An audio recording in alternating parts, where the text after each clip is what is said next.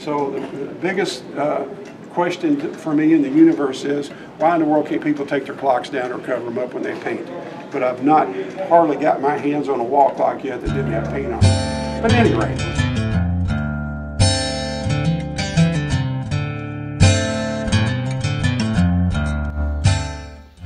Hello, my name is Sam Thornton. I'm a member of the NAWCC Chapter 35 in Louisville, Kentucky.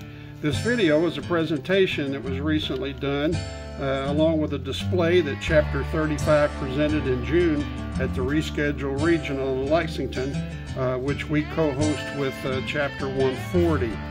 This display and presentation subject was self-winding clocks, those manufactured from late 1800s roughly through the 1950s. I want to thank Derek Phelps, Joe Wilkins, and Bob Burton for allowing us to join clocks from their collections with some from mine in order to make this display of functioning self-winding clocks possible. Also, special thanks to Dale French for videoing the presentation and to Eric Michelson for editing and posting the video for us. I hope you enjoy it. Well, I'm going to go through these and tell you what I know about them, and that won't take too long. I'm not trying to fill in all the gaps of who made them and when they were patented and all that sort of thing. You can look that up on the internet. But I just want to talk about each of them, the types, how they are the same, how they're different, and just a little bit of basic operation on all of them. This big boy here is a Buell. This is probably about 1910, and it has a coil inside of the pendulum, and it has two wires that run up to the mechanism up here, and there's a switch that makes and breaks. And this magnet, what I read online, they're calling that magnetic rod a tri-pole magnet. You know, most magnets have a north and a south. This one, they say, has a tri-pole. So I'm not exactly sure how that works. It kind of hinted that it starts in the middle and it goes out like it's two separate magnets. But when this coil has power on it, it pushes away from that magnetic field from the rod, and then when it swings out, that switch is broken and it swings back. And that switch mechanism also has a gear arrangement where it pushes a ratcheting gear and it turns, the motion works. And these three, this one I just picked up about 10 minutes ago, I'm going to repair for somebody. These three are Kundos, which are German, and they are basically copies of the original Buell design. The only difference being on these, the coil is stationary and the pendulum magnet holds the magnet and moves. And to adjust the rate of speed on it, you can see on the bottom of the big one there's a knob that will raise and lower that pendulum bob, which is the coil. You can't lower it so far that it rubs, but you've got a pretty good bit of room there. And on these, there is a counterweight on the pendulum as it swings, and just like any pendulum, if you raise and lower that center of gravity, you change the arc and either speed up or slow the clock. So these are Buells, or Buell-like. Anyway, this is the only one that's a real Buell. Okay, let's move over to the next one. This one was made by the self-winding clock company for Western Union. And this one's kind of unique. It is a balance wheel movement. You can see up at the top of the movement, there's a balance wheel and not a pendulum. And that allowed this to be very compact shelf clock. You can see the face has Western Electric on it. This is made by the self-winding clock company for Western Union, and Western Union owned them, and that's the only case that I have found where anybody other than the self-winding clock company owned the clocks. They made these for Western Union, they sold them to Western Union, but everybody else you leased or rented that clock, and they came in and did maintenance, changed movements, changed batteries, and they did all that under the lease agreement. The railroads particularly like these self-winders, the big self-winders, because they have a feature I'll show you in a minute that's called synchronization. And every hour, on the hour, there was a signal sent, and it would zero in the minute hand, and if it had a second hand, it would do it too. So every hour that clock is corrected. Now if it was off more than 2 minutes, that regulating system would not work, and that meant you had to get the clock serviced or repaired. And I'll show you some of those in a minute. But this is a small Western Union balance wheel. It's kind of unique. Of course, it runs on batteries. I don't know for sure what style of battery it originally had. This is probably from the 40s or 50s. Maybe a little older than that, but it had some sort of skinny battery in there. I've got 2 D cells in it. But that's a real neat little clock. In front of it, there's 3 here that are what I call kickers. And you can see on this one, there is a weight right here, and that drives the clock. That's what gives it its power to power the pendulum, turn the wheels. And when that gets to the bottom, there's a set of contacts that will engage the solenoid, and it'll kick it back up. That's why I call them kickers. So I have no idea who made this. There's no markings on it, nothing that could be identified. And there were a lot of people in the electric clock business back in the early 1900s. Battery technology had come to the point where they were reliable, and one of the reasons that all these self-winding clocks use batteries, somebody asked me earlier today, well, why did they just make them where they would run off 120 volt? To give you an example, my house was built in 1896, and in my dining room there was a fixture that was gas and it was electric. Now, electric was new, and your electricity might come on today and it might not. There were days that it didn't work in the early days, so people still wanted gas. So same way with the batteries. The battery was going to work as long as the battery didn't go dead. And through the lease agreement, they came in and changed the battery. So they knew they could depend on that power. And if Mr. Edison's power plant went down for the day, it wasn't going to create a problem. Keeping in mind, the primary users of these clocks were Western Union, who had to have things accurate, and the railroads, which had to keep things accurate so the trains didn't run into each other. So this was kind of a big deal. So even though technology was there for AC, plug it in, they really found that the batteries were better. We just heard this one pulse. I'm going to turn it around so you can see it. This is another balance wheel, and it has kicker weights on it. And when this gets down to where these contacts are tripped, it will rewind this clock. Same way on this one. This has 2 weights. This one's kind of interesting. When this one kicks, it'll kick both of them up, but not both of them up together. And when I start this clock, I have to make sure that they're spaced like this or it won't work. And when the solenoid kicks, it'll flip both weights up, but one up to the top and one in the middle. And then they'll alternate driving the clock. Only has 3 gears in it, very, very simple, but it does have a second hand. It makes it a little unique, and it's hooked directly to the escape wheel. But these, again, run on 3 volts. Everything here that's powered is 3 volts. That was the common because they could use two dry cells. But we don't know who made this one either. This is unknown manufacturer. This one was kind of neat. We found a label inside that said Trinity Electric Clock Company, International Newspaper Premium Company. So premiums usually means they gave away something, like the bank used to give away dishes and the gas station and so forth. So somebody in the newspaper industry, they were giving these clocks away. I don't know if it was their carriers or customers or executives or what. But this is a nice little oak wall clock, and this face is actually a copper plate. And you have your adjustment on the front where you can set it for fast or slow. So a neat little clock. I think we've covered everything on this table. Pull over here behind this one.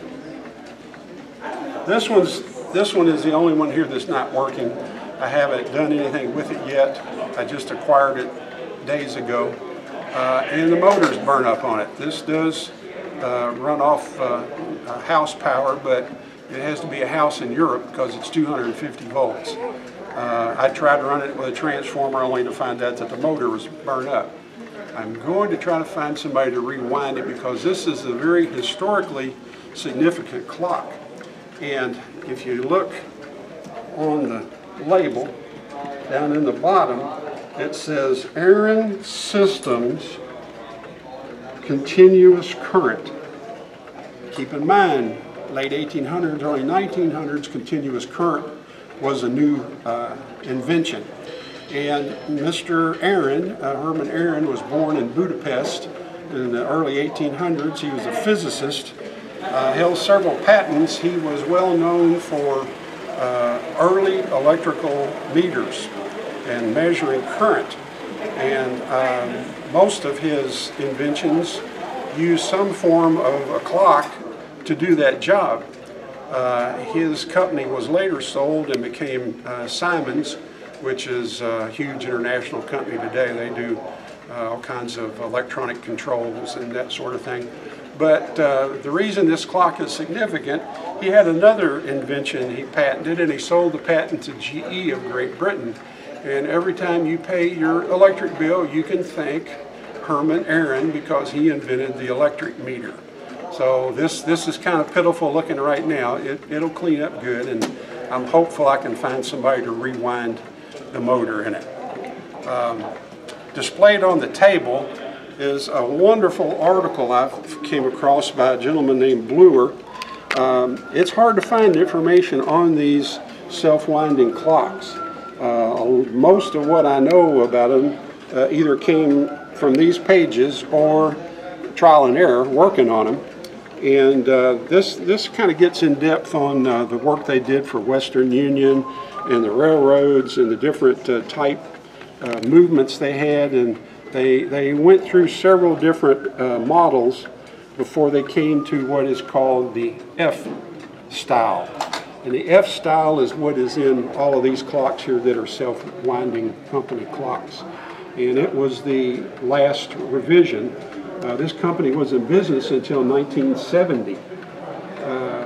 But as they made new movements, new styles, since these clocks were leased, they were required to keep them up to date. So they would take one of these older style movements out, and then they'd put the new movement in, and that occurred until they all wound up with self-winding movements.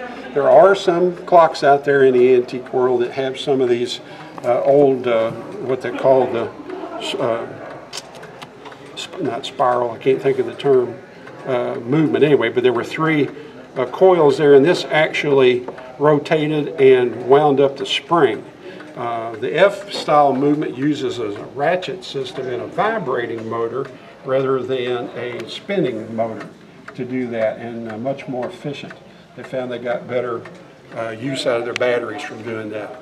Let me come around here, show you a couple of things on this one. This one's a little unique. The thing that made these clocks so popular is they could be outfitted with what was called a synchronizer. And as I mentioned earlier, when you're about either 2 minutes before or 2 minutes after, they send out a signal right on the hour, which I'm going to simulate. I've got a battery that will send power to this, and it also powered this little bell. And if you watch the minute hand, it pops right to 12 and you hear the bell. That tells you, okay, my clock is synchronized now. I can trust that to be the legal, absolute correct time. The signals, in some cases, were sent out by the Naval Observatory. They were the ones that were responsible, I guess you would say, for the nation's timekeeping. And early days, there was a telegraph signal that was used. In some cases, there was a master clock that somebody manually triggered, like I did, and reset all the clocks in a school or an office building or railroad buildings. But they had different variations of this. There's another one here. Let me get over here and get out of the way. This is one that they developed for Western Union, and you can see the that says Naval Observatory Time, Western Union, that also still says Self-Winding Clock Company, New York. But they did sell these to Western Union. And it has a little bit different feature when it comes around. It synchronizes, but it lights a light. And you get that little red light shows up right there, and you can say, oh, my clock just synchronized. Why it was important for people to know that, I'm not sure, but that's kind of bells and whistles, I guess. This one, I added a feature to this. This was just for kind of fun. This is a switch that came out of a railroad cabana of the L&N Railroad in Louisville. And the old days, they had the old crank telephones that they used in these. You've seen these little, now they're aluminum little buildings that sit along the railroad tracks. Back then they were wood, and they called them cabanas. And they would have the telephone in them for the switchman to use to call the yard or whatever they needed to communicate. But they still ran off of batteries. So this was the battery switch. And I've put it on this unit just for fun to serve as my synchronizer switch. But anytime you power that coil, you see you've got this linkage system here that will zero that hand. Now, all these hands have a bushing mount. You can take a square bushing tool and go in there and tweak that so when you're fully engaged, your synchronizer, that your minute hand is exactly at the 12th position. So that was something a technician would do. As you can see the wiring inside of it, normally there would be two tall dry cell batteries, 1.5 volts. There would be one sitting here, one sitting here, and they work in series, so there would be 3 volts that it would take to drive this clock. Okay, the evolution of the movements that I mentioned earlier, these are the different styles that they had, coming down to the F style. Now the F style frames, pick one up here, the F style frame and everything in between the frames is the same on every F style. The difference is the junk, I guess you could say, that they add to them. All these external parts that perform different functions are added to the F movement, but an F movement's the same. Any part is interchangeable, like I say, between the frames. I've got one here. Let me sit this down. I've taken the escape wheel out of it so it will be run down, and you can see the little contacts right here. And if I push those contacts down, you can see the little vibrator motor. I'm going to stop it so you can watch it start vibrating. And that operates an arm, and it winds that wheel.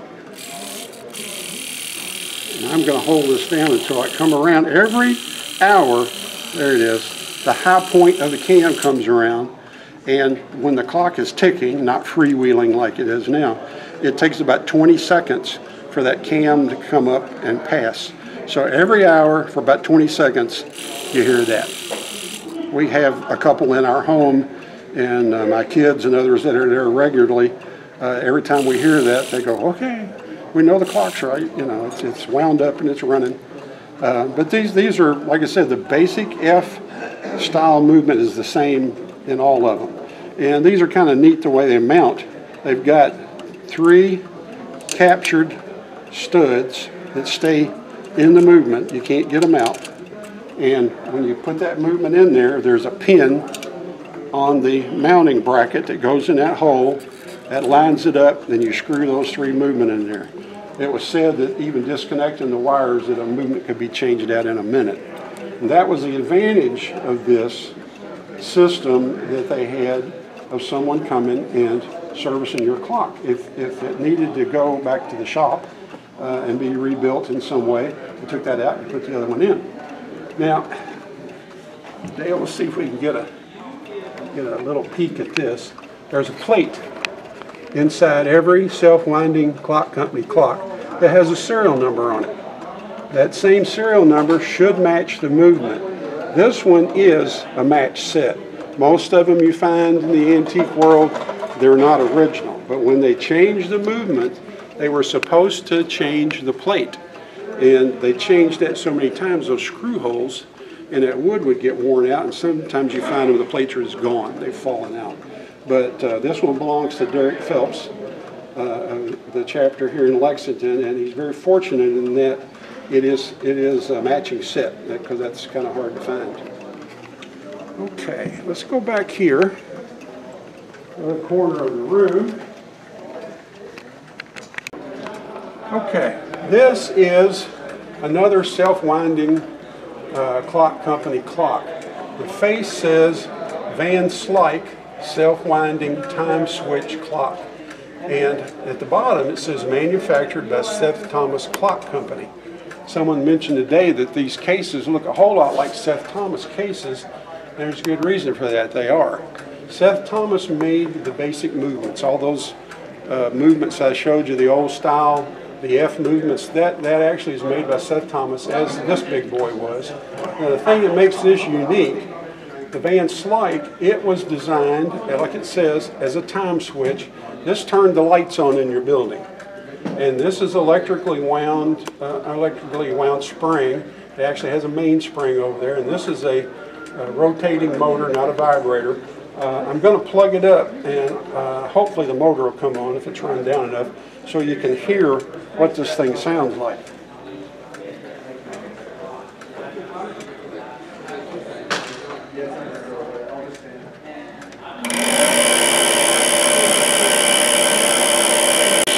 Wouldn't you love to have that next to your desk? It turns on lights, cam system here, that while that will flip a switch that's up in the top. Oh. That thing makes a racket. But at any rate, whatever time you had it set for, it would actually turn the lights on. This morning, I was running it, and it actually did turn the light on, and then we turned it back off. But at any rate, it's like kids. They never behave and do what you want them to do when you want them to do it. But all of this system on front of the basic Seth Thomas movement was an invention of Van Slyke, and he had a patent for it. And these things were in operation a long time. Keep in mind, late 1800s, early 1900s, this might have gone in a store that had 5 bare bulb light bulbs hanging down. This didn't do whole buildings like we think of today. So, but it was very popular, and there were a lot of them around. But very nice Tiger Oak Seth Thomas case, and even the dial pan is mounted in oak. This one's kind of unique. This is another unknown manufacturer. This is a spring wound clock. I'm going to pull the pendulum back so you can see the little weight, and that little tiny weight runs this clock. And there's a big wheel here, and the big wheel has a pin in it, and when that gets up to a contact up there, it triggers this solenoid, and it will rewind that big wheel. And between the big wheel and the movement is a small wheel, and a string goes over it. It's grooved, and that string goes to the weight. So when this, I'm going to simulate it. If you watch, you see that pin there. I'm going to turn this so that pin goes up, it touches, and see it kicks it back down. And that's what winds that clock. But it's a little tiny weight is what runs it. Nice case. It's got a silvered face and a brass bezel. Don't have any markings on it whatsoever. I was hoping somebody here at the show today might be able to identify it, but nobody else had ever seen it. I'll move over here. This is another boule like the one under glass. It's basically the same movement. And again, there's the coil. They made it look like there's wire wrapped around the outside of this thing, but that's to kind of fake you out. That's actually string. And the coil is inside of there. You take these caps off the ends, and there is a wood spool, much like a sewing thread spool, but the hole in the middle is much bigger because it has to accommodate this magnet bar. And the wires come off of it, and one of them connects to this front rod, and the other one connects to the back. And on top of here is a switch, and it makes and breaks. The contacts make and break. And you stop it, you see it actually will start itself up. because the magnetic field generated in that coil is pushing against the magnetic field on this rod. And the end of that make and break switch piece is a piece that comes down and hits a gear and turns it, and that's what drives the motion work. So every time this goes back and forth, it gets one notch on that wheel, and that drives the motion works. Very simple movement, not a whole lot to go wrong with it. The biggest problem is these two very tiny contacts right there. If it's in a dirty environment, they're what sends the electricity down to the coil. They will have to be cleaned periodically. This has a silver and brass face, interesting face on it, and nice case. It's got a convex glass on the front of it, and it's got a beveled glass in the oval in the bottom. Very nice clock. But they were in business making clocks from 1914 to 1952. The Boule company was. So this one's from around, we think around 1920. Again, it had some sort of dry cell batteries in here. You can see where the acid has leaked and darkened the wood, and I've converted it to 3 AA batteries. Okay, this one is another what we call unknown. It's a neat clock. It's a rotary solenoid that will fire and wind this clock up. It's actually a spring wound movement. It has a nice silver face on it. It's kind of interesting how it mounts. This is slides in like a seat board on a grandfather clock. And if you can see the terminals here, there's 2 pieces of metal, and then there's 2 pieces of metal on the seat board, and those mate. Those 2 pieces of metal have 120 volts on it. So you've got to be careful. You don't want to put that in with it plugged in, because if you put your thumbs over that, the clock's not the only thing that's going to get wound up. So this will about, I don't know, every 15 minutes or so, you'll hear this thing and it ratchets. So it doesn't just hit once, it's like clack, clack, clack, clack, clack. So it's another really noisy clock. But nice case. It has a specification plate and a type number and the voltage and a sine wave for AC current, but it has no manufacturer's name on it. So that's kind of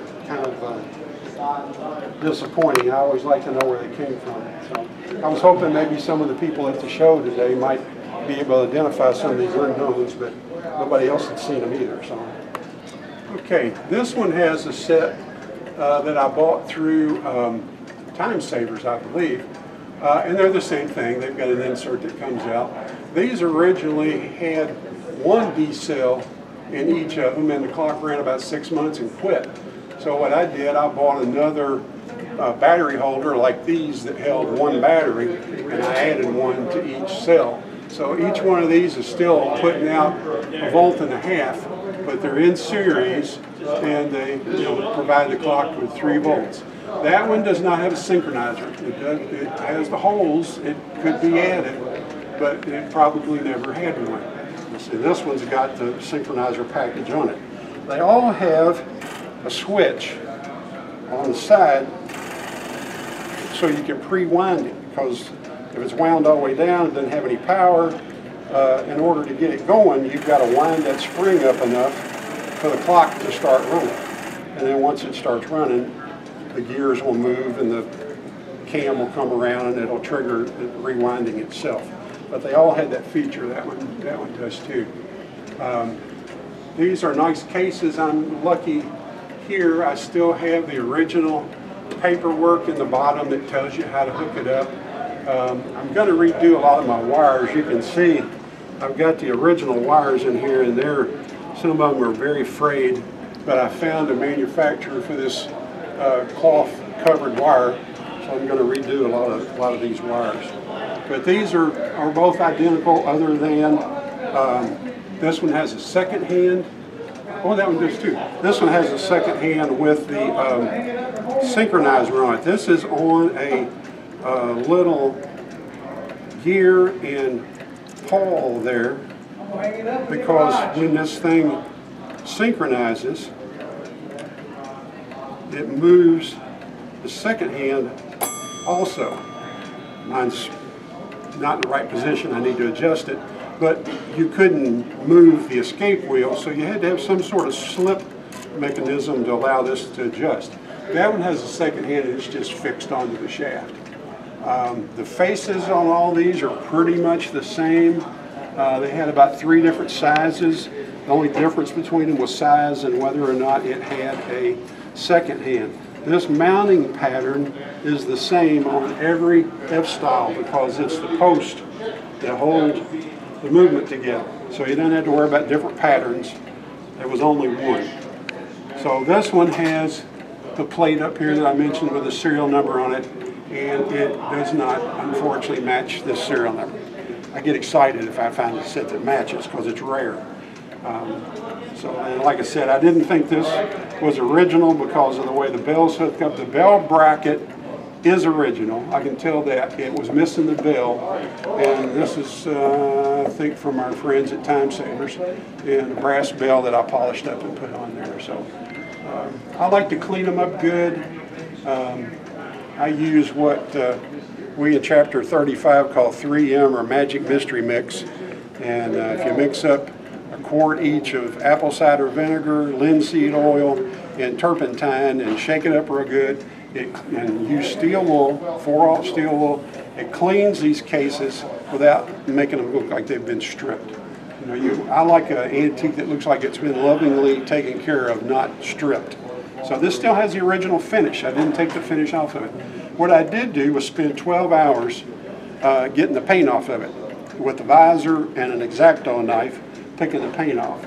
So the biggest question for me in the universe is, why in the world can't people take their clocks down or cover them up when they paint? But I've not hardly got my hands on a wall clock yet that didn't have paint on it. But at any rate, that's what I used to clean it with. You can see this beautiful tiger oak. The top part is darker. The very top was completely black, and as I cleaned it, if you've ever smelled coal soot from a coal burning stove, that's what it smelled like. This thing would have been high on the wall because of its size, and it was somewhere that was heated with a coal stove.